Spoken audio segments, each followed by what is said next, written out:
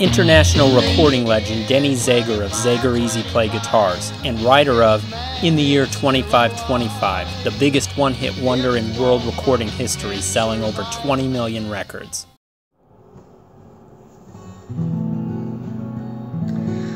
We're going to get into some of the technical end today of music.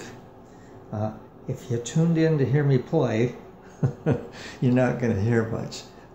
These are just short little things, but they're very technical and you need to know them.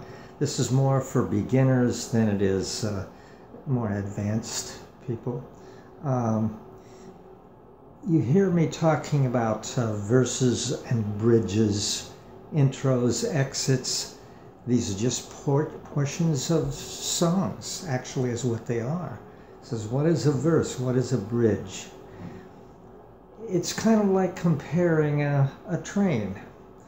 A train, we think of, all kinds of things going down the railroad track. Well, they're basic cars. They've all got wheels, but they're different kinds of cars.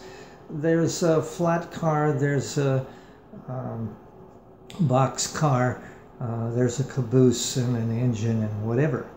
They're all part of the train. Okay, a bridge, a verse, an exit, an intro or introductory. The word intro suggests introductory to the song. It's the first part of the song. The verse is another portion of the song. We usually many times repeat the verse. We can do 3 verses. This can be about anything. It can be a country song, a folk song, a classical, well, not so much classical, but country songs, they have verses. It's just a portion of the song. Now, again, we get kind of bored listening if we just do verse after verse after verse, repetition, repetition.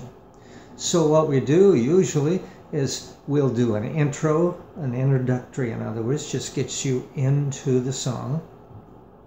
Then we go into a verse, and we can do 2 or 3 verses until we think if these verses are really long, we might only do 1 verse. Again, this is music theory, but it's just people's idea. Okay, so if it's a real long verse, we might only do 1 verse before we go into a bridge. And we call this a bridge because it connects to. In other words, between the caboose on the train and the engine, there's different cars in the middle. Okay, so we might have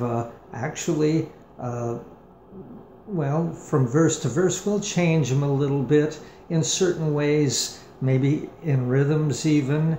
We'll change them in words to keep the color coming again. As artists, we always try to present you something something that's exciting to listen to, and maybe the words are good. Words used to be more important than they are now. From time to time, from one year to next, it'll vary like the weather, whatever. But getting back to verse and bridge, we'll start out with the intro or introductory to the song. And then we'll go to a verse or maybe 2 or 3 verses. And then we go to a bridge, which is another part of the song again. It's still part of the song. But then once we get done with the bridge, we'll probably go back to a verse again. We might do 3 verses. Depends on how long we want the song to be. After we get done with the introductory, then the verses, then we go to a bridge, and then maybe back to some verses, depending on our choice. Again, how long do we want this song? Then when we get through with the first entities, intro, verse, bridge, then we go into the exit to finish it off. Now these are all different entities or parts of the song, but we've got to identify them. Is it a verse? Is it a bridge? Just to find our way. It's very basic, really. But as you notice, when it comes to music theory, we always like to have the color coming all the time. If it starts to get boring, in the year 2525, those were back in the days where you could get by with anything, the Wild West as they call it. But the words should be interesting, the melody lines should be colorful, but you still keep the color coming from, whether it's verse or bridge or whatever the world it is, you keep the color coming. That's the real secret. It should be as interesting a piece as possible. Length is not really important. It can be a short song or a long song. You could put anything out there that's exciting. We would use wording in there that's exciting to people at that time. But again, this is like a Van Gogh painting. It could be interesting back 100 years ago, but if the painting is good, it could still affect us and be interesting to look at that picture. Different artists have different skills, so use these. When you hear me talking about a verse or a bridge or an exit, they're really very basic, but they sure have a lot to do with the interesting parts of a song.